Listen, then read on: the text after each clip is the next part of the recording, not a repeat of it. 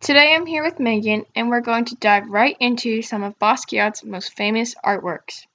We're looking at his Horn Players triptych made in 1983. Yes, this is one of many pieces in which he had expressed his love and connection to African American culture. As you can see, there are two famous African American jazz musicians, Charlie Parker and Dizzy Gillespie, who are prominent figures depicted. These two guys took the traditional ways of jazz and mixed it up to make it their own unique sound.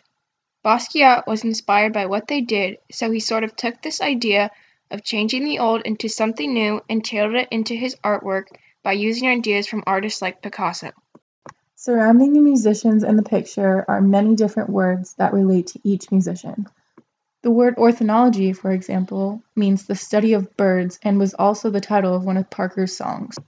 The words Pre and Chan refer to Parker's young daughter and his wife, while the words Dooshy Doobie relate to the wordless, improvisational singing Gillespie often did.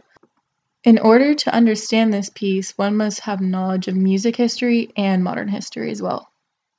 We can also see many of Basquiat's stylistic tendencies coming through in this piece. The use of a contrasted background, flattened figures, words, juxtaposition, and thick lines are what make this a Basquiat painting. The lines and colors in this work are randomly thrown about and demonstrated how he was not focused on balancing. Yes, he was more focused on contrast and juxtaposition and really getting the meaning of the painting across, rather than paying attention to the surface qualities. A big inspiration for his visual qualities were textbooks and other resources, specifically the medical textbook Gray's Anatomy. His mother gave it to him when he was hospitalized as a child. He even uses it to influence the name of his noise band, Gray. Basquiat typically did not have a specific patron for his pieces. They were normally created as a tribute to African American popular culture and to show how he was invested in it. Although the ideas reflected in Basquiat's pieces were very innovative, he still paid homage to other artists and horn players. It is clear that Picasso definitely had an impact on Basquiat's work. The use of oil type and acrylic paint in triptych format, for example, connects to how Picasso used these ideas in his work Three Musicians.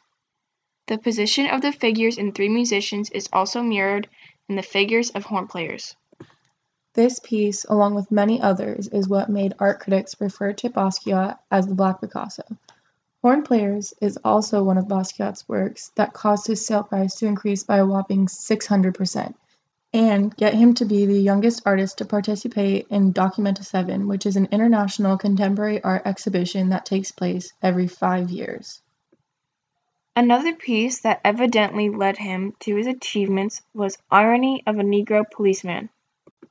This piece, made in 1981, is Basquiat's take on an African American policeman as a figure who represses other African Americans while being repressed by white supremacy. And it's purely an example of neo-expressionism.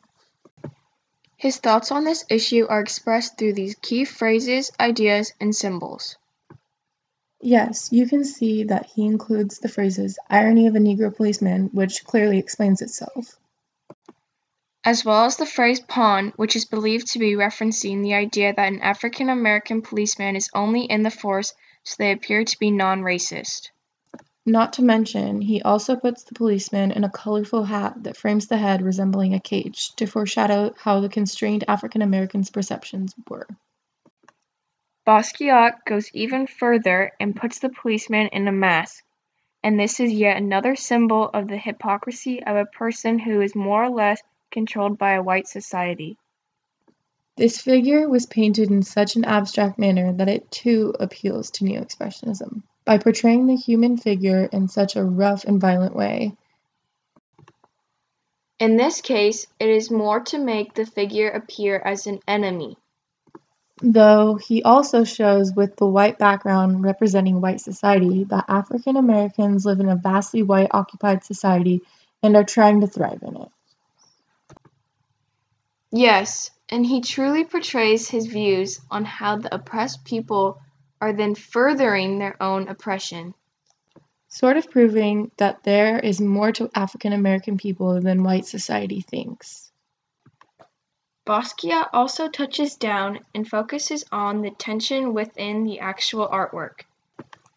He places a very prominent, flat, 2D figure with some vibrant pops of color. Yes, though the scribbled lines appear to be dominant as well. And while he manages to balance the shapes and colors, the tension of the lines break the unity. Not to mention, the painting is quite asymmetrical, tying right into the tension and confusion behind the piece. Both of these pieces reflect Basquiat's different perspectives on separate situations within the African American culture. One focuses on glorifying the musical aspects of the culture by illustrating two very famous and influential African American jazz musicians, while the other one steers in a completely different direction, representing Basquiat's personal views on the social injustice occurring around him during this time.